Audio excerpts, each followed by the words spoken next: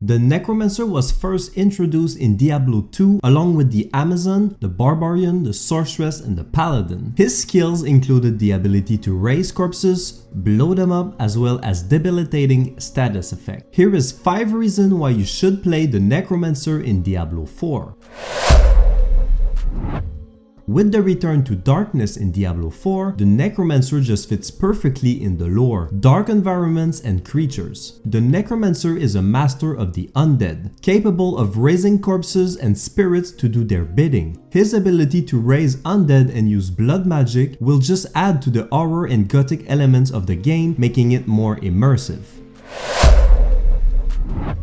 The Necromancer will get the Book of the Undead, which makes it possible to turn bodies into skeletons. There will be all sorts of skeletons, up to 3 different kinds of skeletal warrior, mages, and even golem. Depending on your playstyle, you can choose different summons to use as shield or amplify your damage. You can also choose to sacrifice them to make yourself more powerful. Or you can just choose to not summon anything and just be this dark magic Necromancer that can use blood magic to destroy anything that stands in front of you.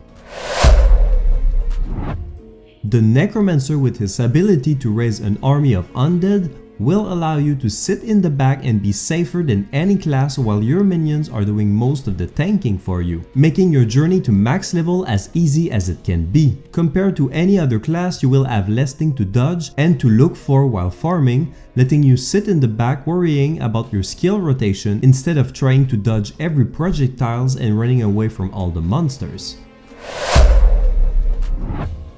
The Necromancer is going to have plenty of playstyles to choose from. You can have a more defensive build where your summons are going to take care of the tanking for you. You can also make a skeletal mage build where you will just go all in offense. As I said earlier, you can also sacrifice your army to have a huge permanent buff. You will also be able to become a blood mage, leaving your army behind and taking care of everything yourself. Overall, the Necromancer can be tailored to different playstyle and situation. It might also be the only class in the game with the druid that will be able to do magic or physical damage depending on their build.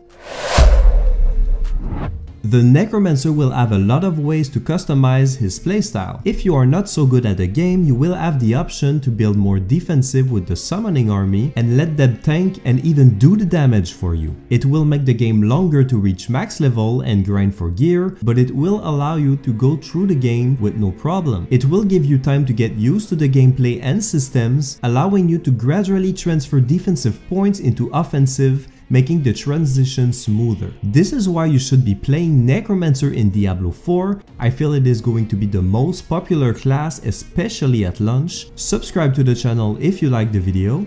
See ya!